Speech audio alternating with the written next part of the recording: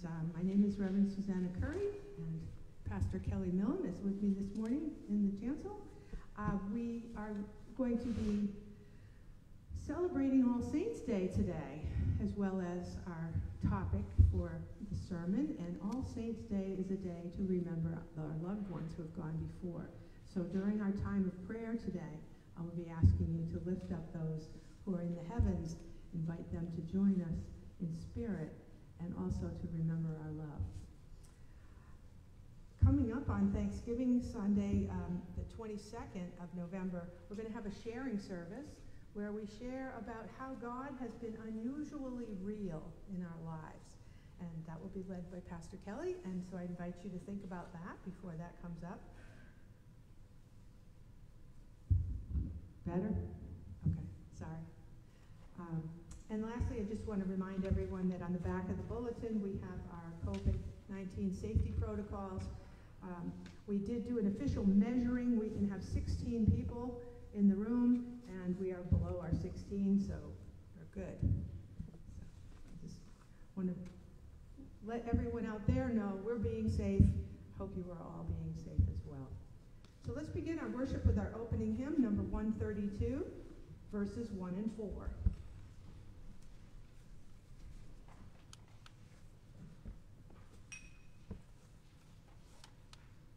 Please rise.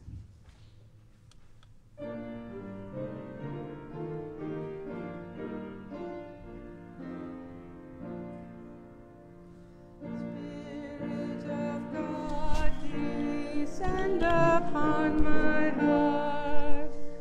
Free it from sin, through all its pulses move. Stoop to my weakness, mighty as you are, and make me love you as I ought to love. Teach me to feel that you are always nigh.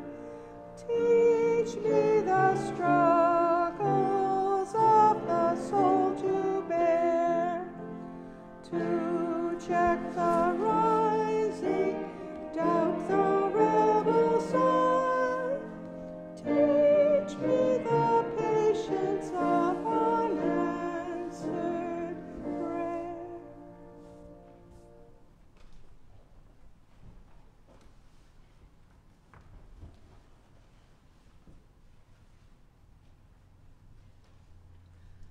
The Lord is with us this day and every day, and his word is open and available to us all.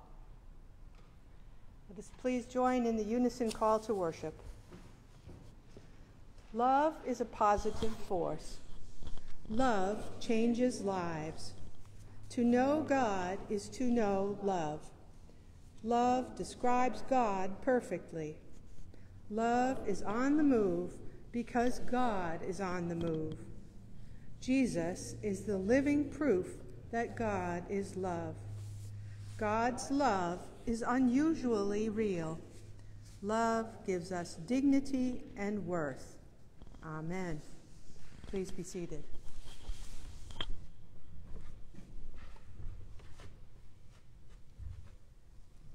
So our children's talk this morning is our last book in the Zen Pig series.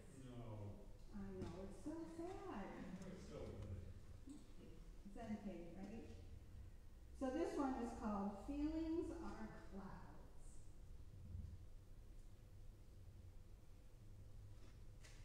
Another autumn had come. Brilliant leaves were raining down on Zen Pig and the others at the farmer's market in town.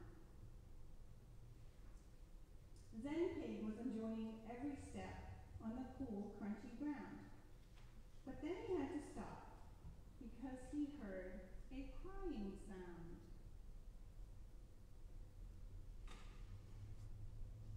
A familiar face. It was Zen Pig's niece, who had lost her father in the crowd. "It's okay. Climb on," he said, as he knelt with a bow. Little Pig jumped right up. She knew he'd help her find her way. As they walked through the market, she listened to what he had to say. Together we will find your dad, Zen Pig spoke with ease. We all lose our way sometimes. In fact, even me. When we're lost, we can feel things, like sadness come around. But know that it is normal. There's no shame in feeling down. Anger too will pay a visit as you continue to journey on. But know that its stay is short, and soon it will be gone.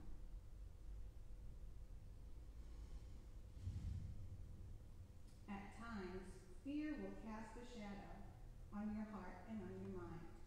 Just count your breaths in and out, and then your light will shine.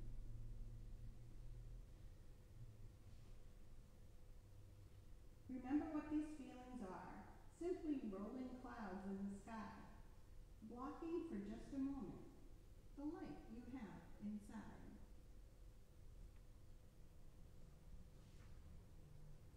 Your true nature is your joy. Behind the clouds it beams. Take comfort. Your light is always there, even when it cannot be seen. Atop Zen Pig's shoulders, little Pig could see so much more. Even though she had gotten lost, she had found what she was looking for. Just then, her dad was spotted. With love, they came together. But now she knew she could shine, no matter what the weather.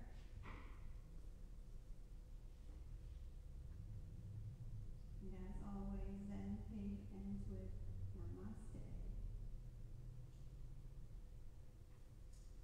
And I always look in the back because Susanna reads these books to her grandchildren. So today's question is, what feelings visited you today? And I don't know what happened, but poor Theo was angry and frustrated, and Zach was mad. I'm wondering if they had a little dispute. So, this is the first time I read this, but as I was reading it, I was thinking about, I probably made some people upset on Friday when it was snowing, when I was jumping up and down and so excited. And I had people telling me, no, it's too early. Snow. I was so happy. And Emily is in Rainbow Girls, and we had a trunk or treat outside in the snow. I was so happy. And I was dressed as a cow. No surprise there. And all these little kids, they didn't care about the snow. They were, it's a cow. It's a cow. So, I think we're right into Zen Pig to have all our feelings. So, any feelings today? So you don't feel alone. I enjoyed the snow as well. Yay! Well, I know my aunt loves the snow too. So I know I'm not alone in the snow. So. Well, enjoy today, even though it's cloudy.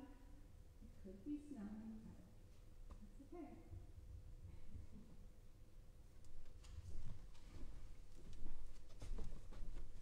The phrase, "this too will pass," comes to mind, no matter what the weather. So let us join together in singing hymn number 588, verses 1 and 2.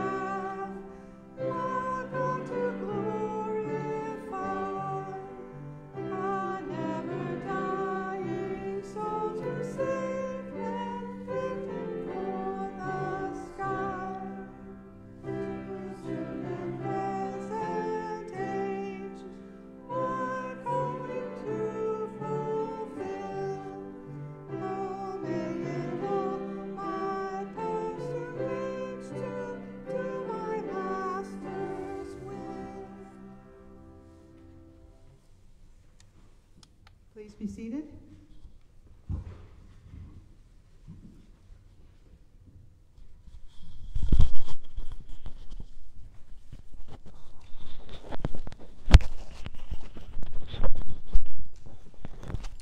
Now let us join together in prayer.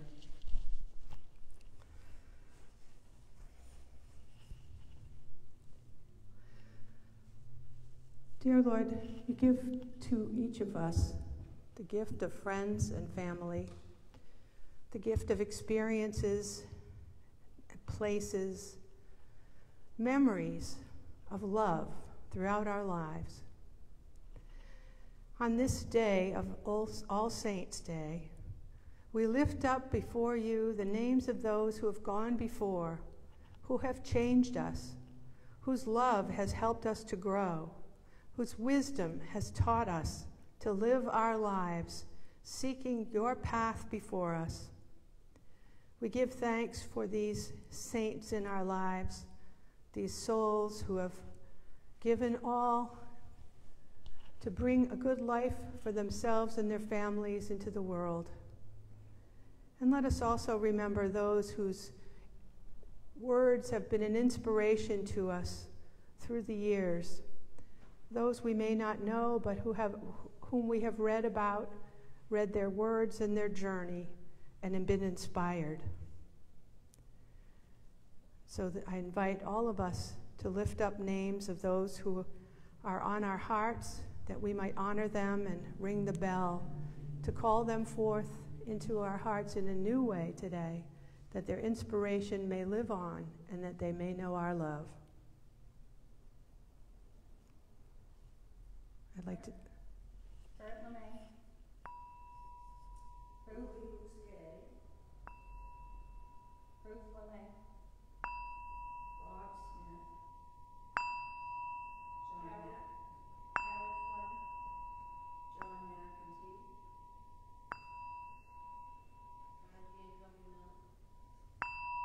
Robert Cobb. Sharon Swan. Kevin Pappy. Mildred Edstrom. David Bailey.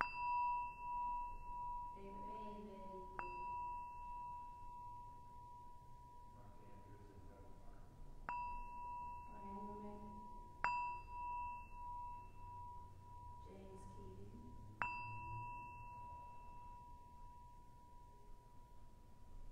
Vern Kelly. Richard Kelly. Margaret Milcard. Joanne Kelly.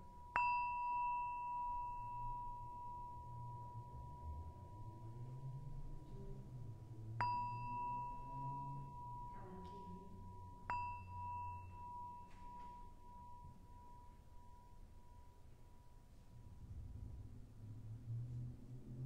Keaton.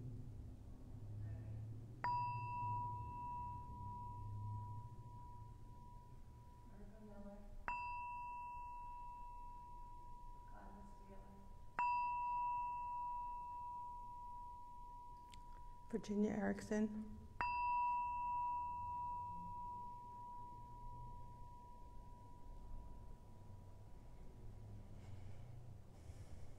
Grace Raney.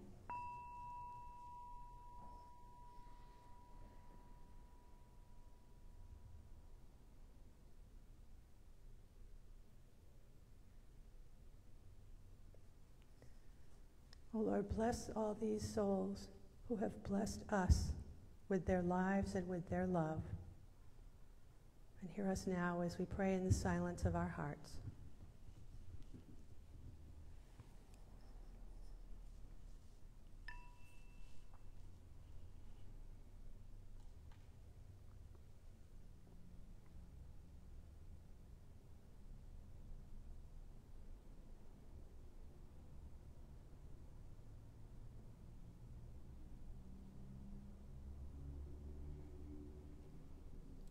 Dear Lord, in these prayers, as in all things, we ask that your divine will be done. Please hear us now as we pray in the words that you've taught us, saying, Our Father, who art in heaven, hallowed be thy name. Thy kingdom come, thy will be done, on earth as it is in heaven. Give us this day our daily bread, and forgive us our debts, as we forgive our debtors. And lead us not into temptation, but deliver us from evil. For thine is the kingdom, and the power, and the glory forever. Amen.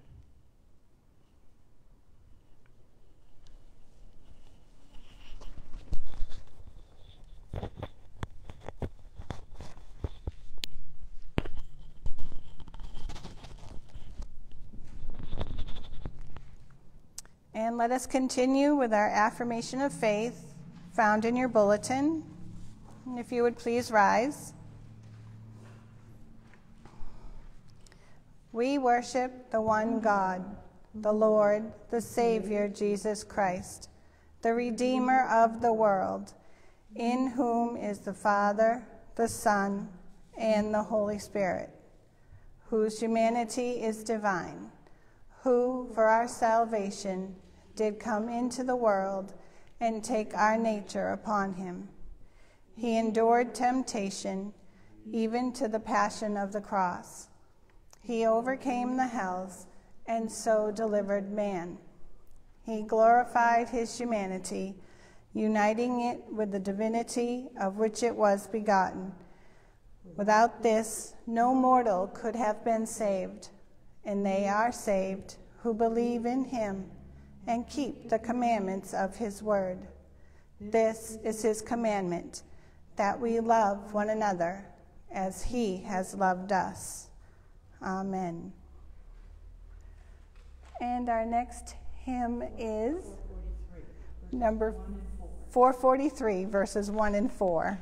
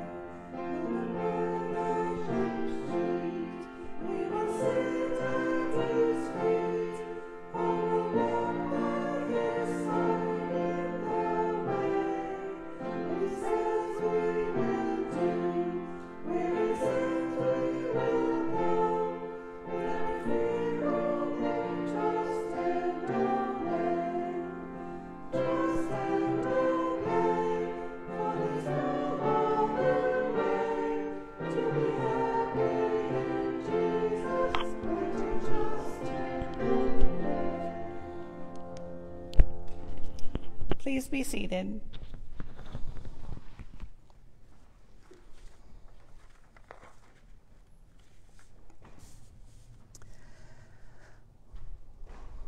Our scriptures for today, our first scripture reading is from Mark chapter 12, verses 28 through 33. And one of the scribes came and heard them questioning together, and knowing that he had answered them well, asked him, "What commandment is the first of all?" Jesus answered, "The first is, Hear, O Israel, the Lord our God, the Lord is one. And thou shalt love the Lord thy God with all thy heart, and with all thy soul, and with all thy mind, and with all thy strength. The second is this, Thou shalt love thy neighbor as thyself. There is none other commandment greater than these." And the scribe said unto him, "Of a truth, teacher, thou hast well said that he is one, and there is none other but he, and to love him with all the heart, and with all the understanding, and with all the strength, and to love his neighbor as himself, is much more than all whole burnt offerings and sacrifices. And from James chapter 1, 22 through 27. But be doers of the word, and not only hearers of it, blinding yourselves with false ideas. Because if any man is a hearer of the word and not a doer, he is like a man looking at his natural face in a glass. For after looking at himself, he goes away, and in a short time he has no memory of what he was like. But he who goes on looking into the true law, which makes him free, being not a hearer without memory, but a doer, putting it into effect, this man will have a blessing on his acts. If a man seems to have religion and has no control over his tongue, but lets himself be tricked by what is false, this man's religion is of no value. The religion which is holy and free from evil in the eyes of our God and Father is this: to take care of children who have no fathers, and of widows who are in trouble, and to keep oneself untouched by the world. May the Lord add his blessing to our reading and understanding of his word.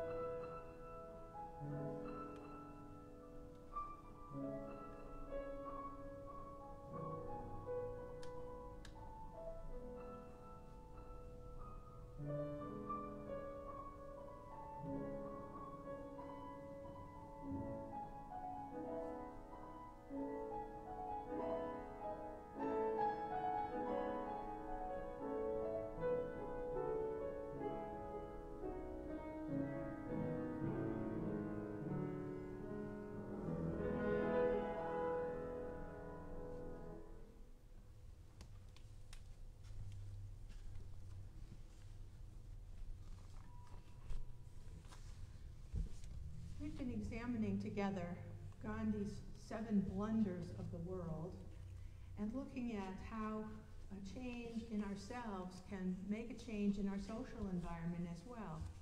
And today's number 6 of the 7 is religion without sacrifice.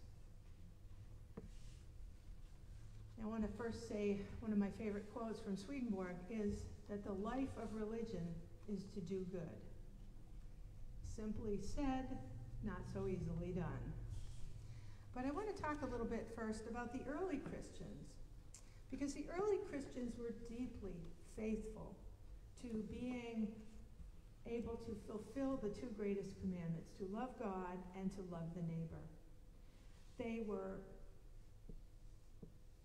transformed by their faith. They worshiped together. Some were martyred when they were not accepted by the society in which they lived. But those are the ones that are remembered in history. And today I want to talk about just the regular people, just like us. Regular people who have had a taste of God's love and want to model the Lord's behavior in this world.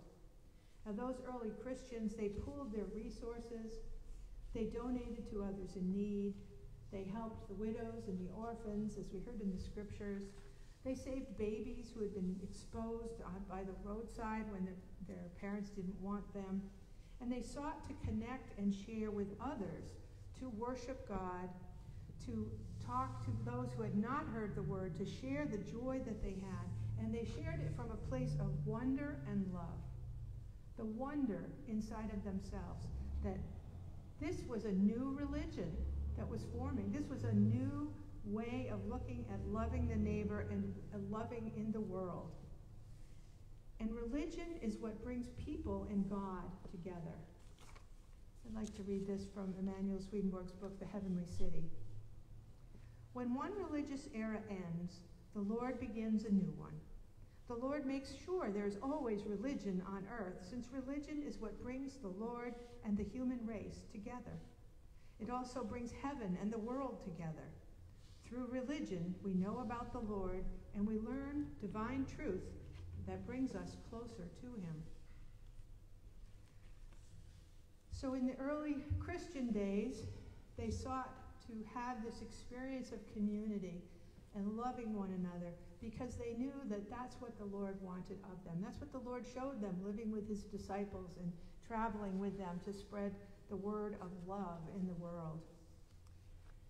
Now, I had an experience of communal living when I was 19, and in this microcosm of, and Dean was there, so yes, he is laughing, it was a lot of fun, but in this microcosm of all the different ways in which we can be in community, the group of us, between 5 and 12 people over the course of time, were committed to each other, committed to sharing with one another.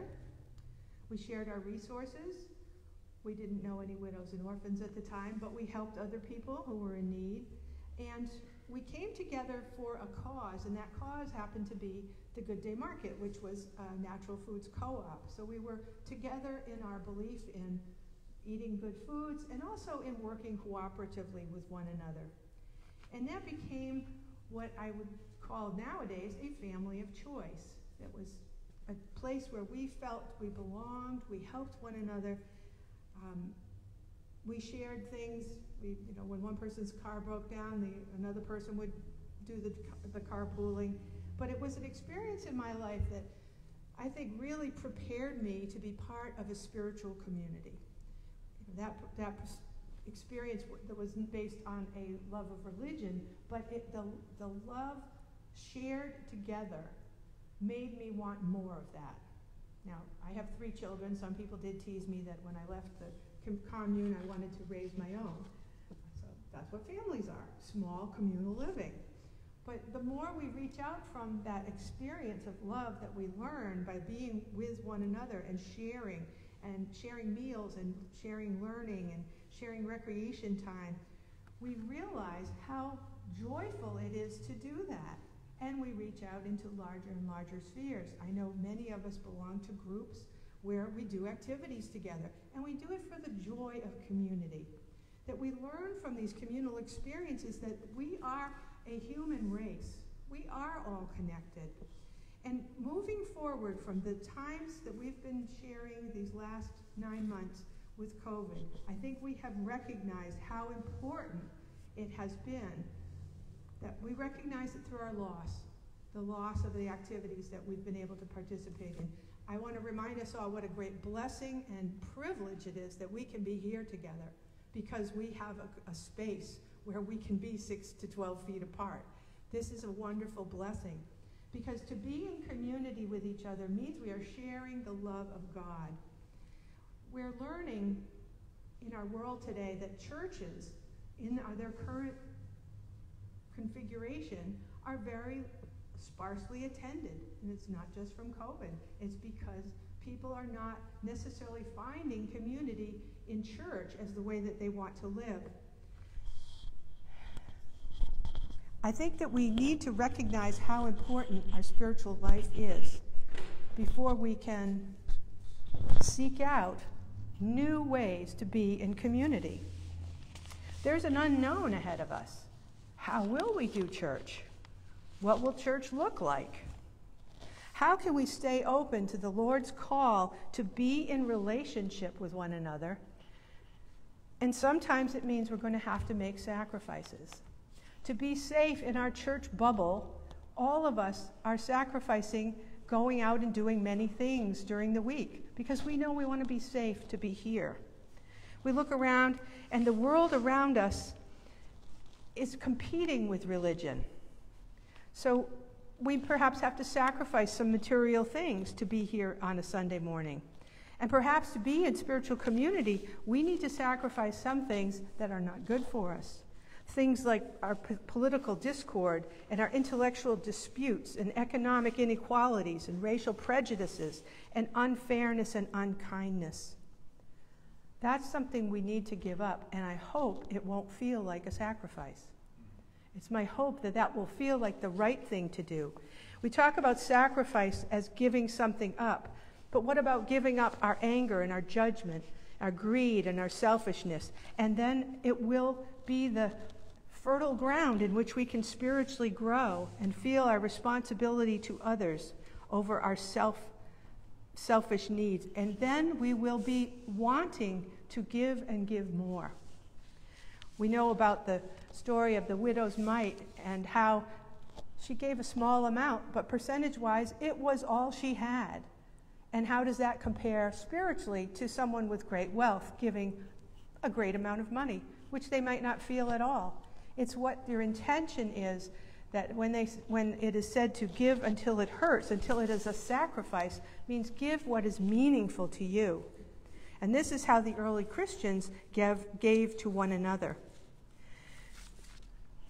Mother Teresa said in a speech that she gave at the National Prayer Breakfast in Washington, D.C. in 1994, said, "It is not enough for us to say, 'I love God,' but I also have to love my neighbor."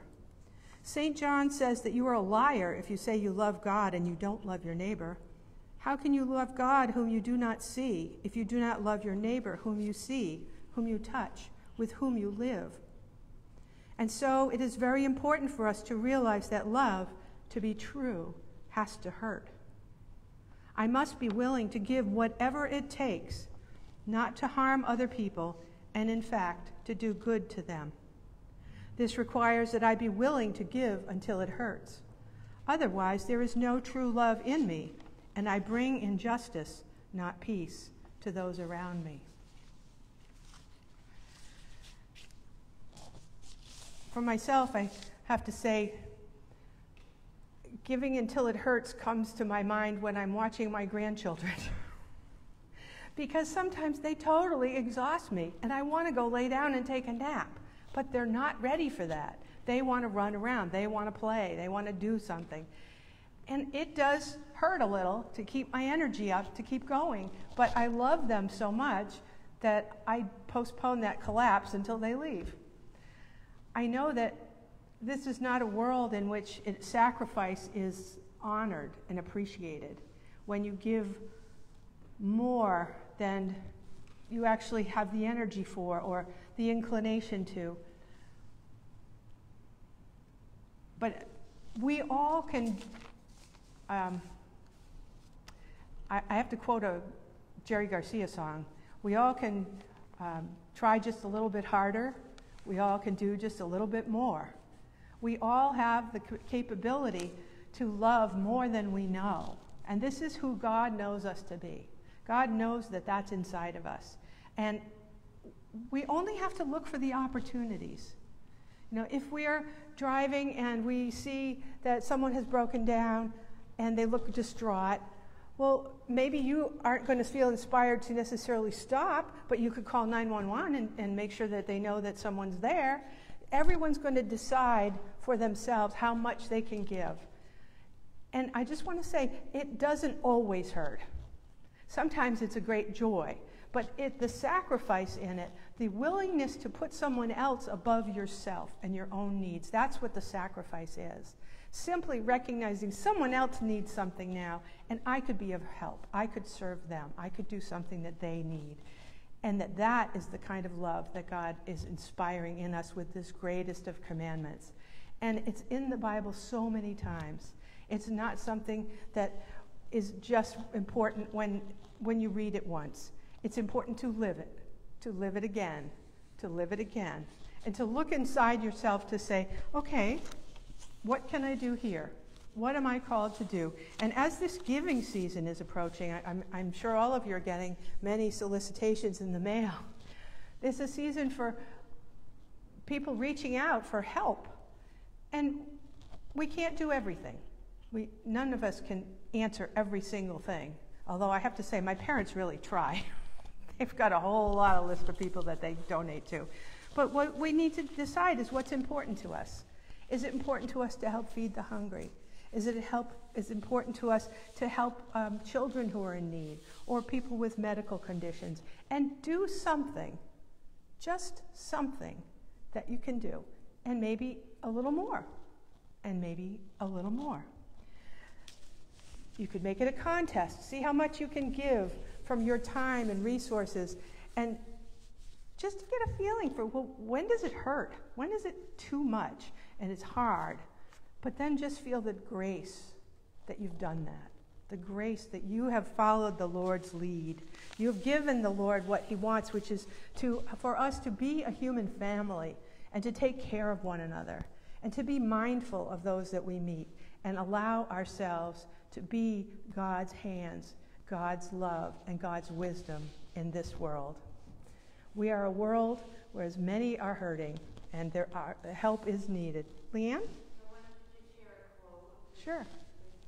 Can you take your mask off just briefly? You're far enough away, I think. The quote is, and it just was on the website, if you have knowledge, let others light their candles in it. Lovely. If you have knowledge, let others light their candles in it.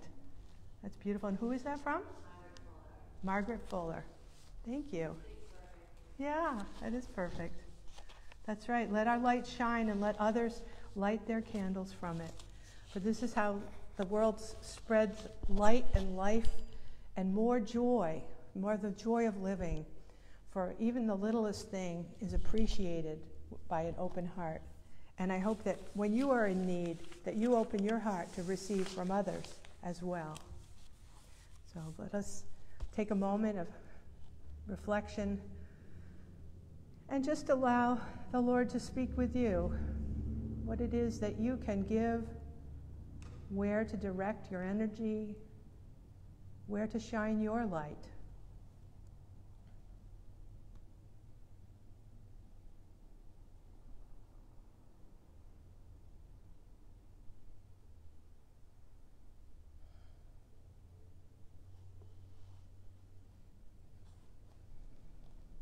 And let us remember that the life of religion is to do good. Amen. We'll now take our offering for the work of the church.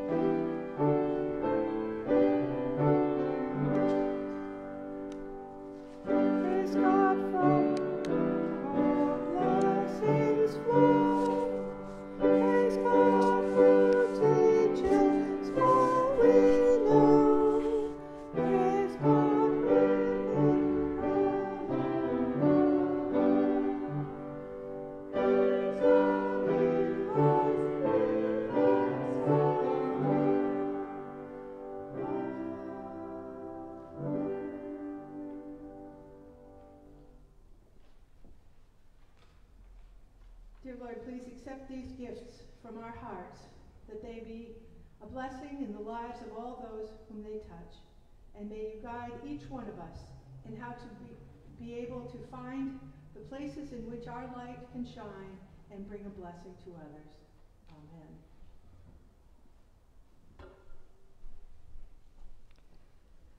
And let us join singing hymn number 440, verses 1 and 4.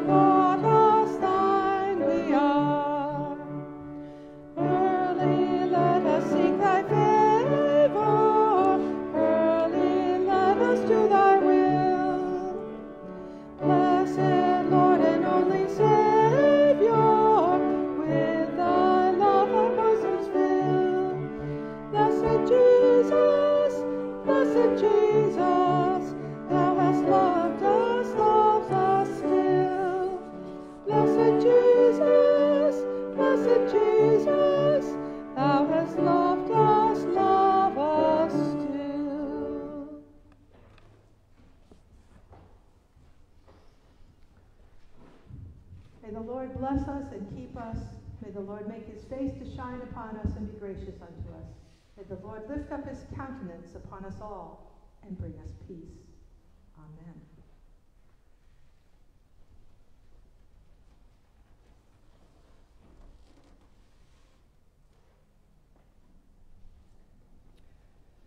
And let us join now in our closing song. We'll sing it through 3 times.